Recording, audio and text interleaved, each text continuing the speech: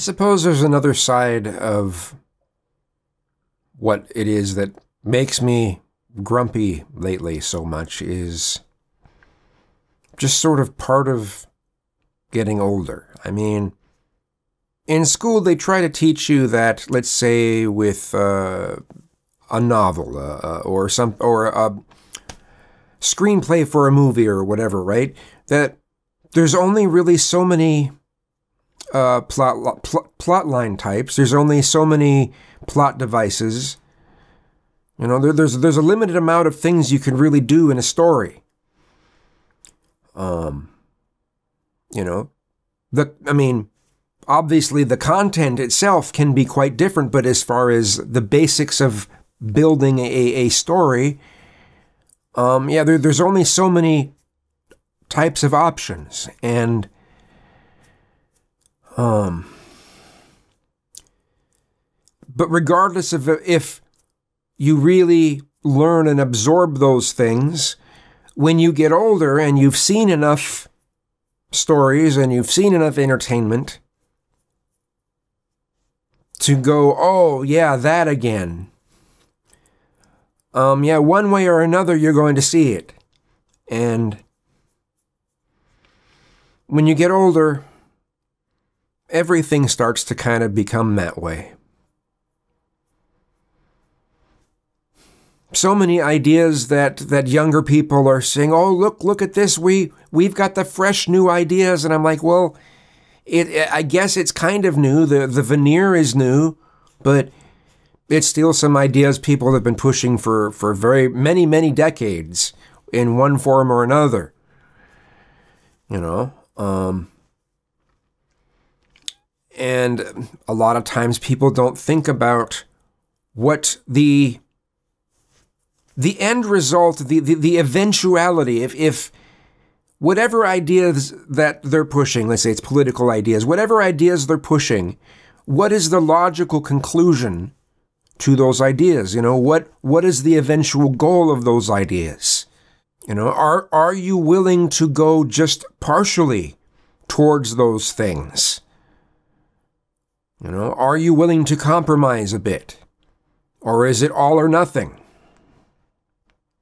And, I mean, there might be some things you can't compromise, but, you know, if there are typically bad results when you look all the way down the line, how do you stop those bad results from happening? What do you put into place? What sort of hybrid do you need to make for these ideas?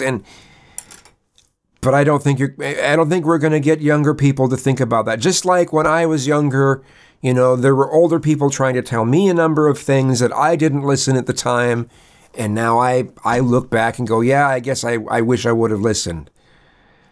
But lately, it's been hard to enjoy very much anymore, because nothing is new. You know, I feel the same way about gaming and stuff. Yeah, there's really very little that's new. Now that we have all these graphics capabilities, it's harder to actually implement unusual ideas when graphics, you know, when things were pretty abstract sometimes. You could have games that the entire thing is just based off of the fact that you have this new thing that you can do with the graphics. You know, some new pizzazzy effect or something, right? And it's like, oh, well, let's make a game based off of that effect. And lots of games were made that way. It makes me think about the way that I usually write music. You know, and what's been something that's been making it harder to write new music is when I find a new sound that sounds really cool. And suddenly I'll think, oh, that could do something like this. What would this sound like with this instrument? Well, anyway, you know, so that's the way that a lot of games were created. You know, as we had new ways of being able to manipulate graphics, we had new types of gameplay. But at a certain point, you know, once you had these full-fledged 3D environments, it became a lot harder to come up with something new, a new concept, a new way. And what do you do? You know, what sort of abstract thing are you going to do? So it is harder. And, you know, the same thing has happened with music, too. You know, once you have all these capabilities, you know, look at how great some software has been over the past 20 years. You know, music software.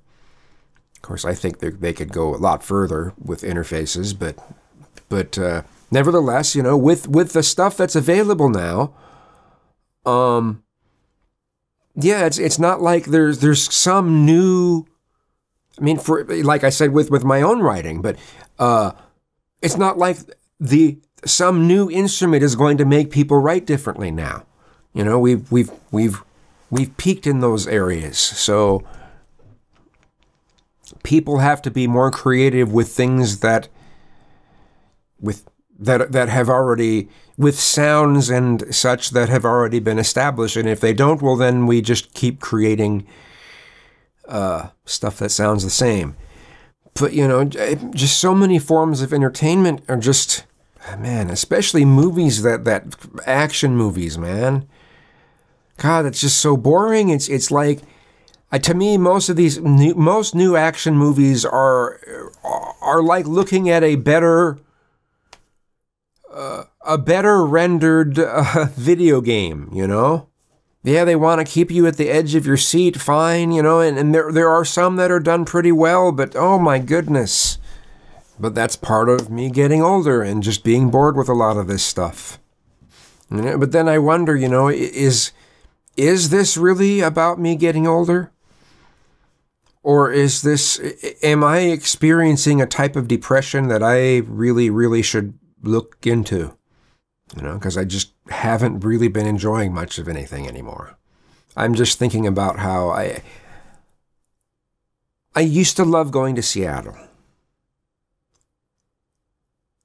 But and it was especially somewhere that was that I loved going to at night. But now it's so dangerous there. You know, even if I didn't have my camera with me, you know, I could still be some sort of a target. But if you have a camera, you have some camera with you like that, you're holding this thing up and you're I mean, I'm a target. It's like I have, you know, big old target on my back and front, right? It's like, no, I'm not going to chance doing that. And so many of the places that I used to really enjoy exploring more when it comes to trails, I don't even try in some cases because I know that it's going to lead to someone homeless, and I don't want to disturb their areas. But man, we're going to be seeing some serious increase in people who are homeless. You know, with the what do you call it? Where people's, you know, evictions were postponed. What is that called? Yeah, that's going to be ending soon. In fact, I think it might even be today that it's ending. And so there's going to be a lot. It's going to be a lot more than even before. And man, do I feel fortunate. You know, out of the habits formed out of the quarantines and such, it's made me scared to go to friends' houses. But then I'm also worried about, you know, there's so many things about myself that I over this past year, I've ended up looking at myself from afar and just finding there's just so many things I don't like about who I see when I look in the mirror. I don't mean, you know, visually, I mean who I am, what I've done to people, how I've reacted to so many situations. The worst one is how I get angry when I'm confused. It's always been a problem. I'm just scared that you know, now that I see it, I feel helpless against it. Because I mean, I can see it happening, and it's almost like I'm a machine reacting to, you know, carrying out its programming versus me actually having, you know, free will, actual free will. It's like, it's sometimes as if I'm watching a movie. I'm watching myself do something, and I feel like I sometimes don't have control. And I know that I've hurt people, you know, emotionally, not physically, but emotionally I've hurt people before out of some of this stuff. And I just have fears that that's all I can offer to the world is hurt, pain, discontent, anger. You know, to anyone that I've been, you know, mistreating lately, like in the comments and such, and I'm sorry. I'm sorry. I'm having a hard time accepting myself right now. I know I'll eventually get out of this mode, even if I have to have professional help, you know, doing such. But I'll eventually get out of this mode. I mean, who knows? What if it was something like I'm experiencing low T or something? I mean, it's probably not low T. It's just something that popped in my head. So, but I've kind of been pushing away my friends. I'm not in a way where I'm saying like awful things to them or anything, but you know, time-wise, I feel like I've been, what is that word for? They've been shadowing them. I've been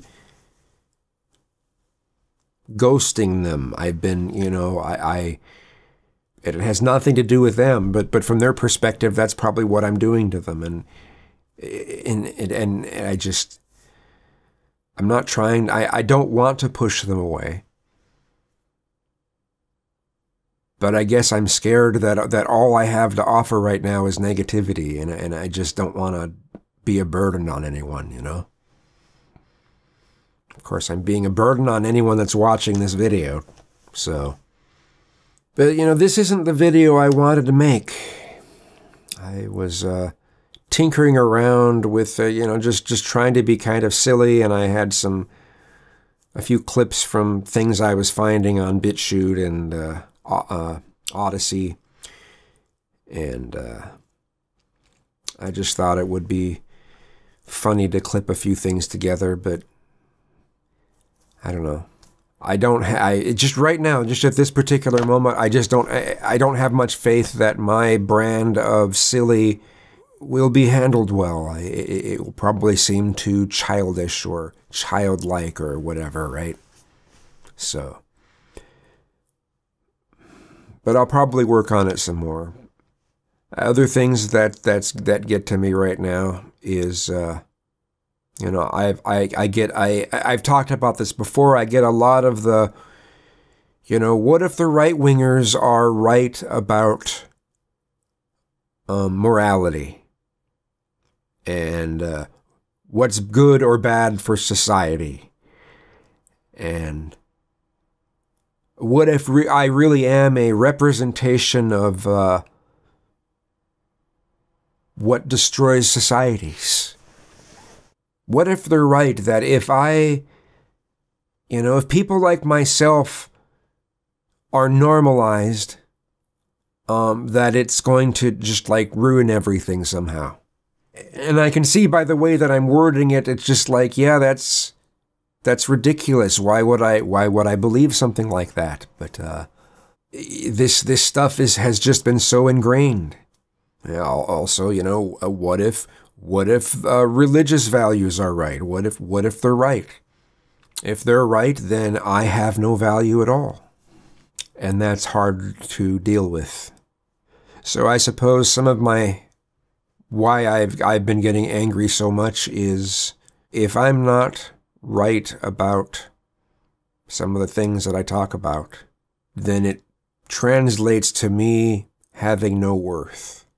So I end up fighting for the things that I believe with, verbally anyway, with everything that I have.